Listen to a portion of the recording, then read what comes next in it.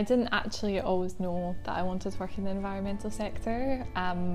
Originally my interest kind of came about through wanting to work to make the UK fairer, more equal, so really it was driven by interest in social justice. I actually studied law at university and worked in law and then finance before deciding that I wanted to work in sustainability and make a difference through my career. I think I knew for a long time that I wanted to do a job that helped people, and the more I learned about the climate crisis and the planet, I realised that doing a job in the environment sector was a way to do this. So I decided to apply for the Green Alliance graduate scheme because it's quite difficult to find entry-level roles in the environmental sector, so I knew I would.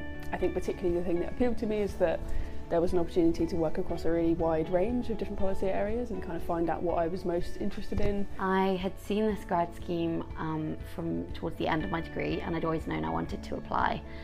It just seemed like a really good access point for the sector, and I could see there was some good training available during the year. So my high point at Green Alliance has probably been attending some events with really high profile public figures.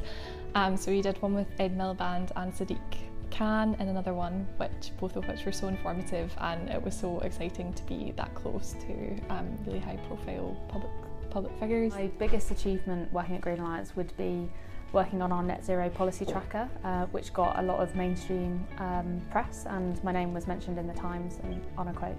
We did an event in the after COP27. We did an event in Canada House, so there's speeches from the Canadian ambassador to the UK, as well as some vice chairs like Natalie Bennett, which was really cool, and high turnout, believe it or not. People were very keen to go for some nice drinks in the Canadian embassy, but yeah. I think the main thing is just getting to work with people who are really, really passionate about making change and want to make a difference. I think it's a real privilege to have a job where people care so much, and yeah, want to kind of work together to make that change. It's a really nice environment to be in. So for future applicants, I would say if you're unsure on your ability, or if it's something that you wouldn't normally go for, really just go for it and back yourself, because environmental policy is for everyone, and we need as many people from as diverse backgrounds as possible to get involved in this space. Don't hesitate to apply. I almost didn't apply because I was so nervous that I wasn't ready or qualified, but that's never a good plan. So don't hesitate, and even if you feel like you don't meet all the criteria, it's still worth applying, because we really want to meet everyone.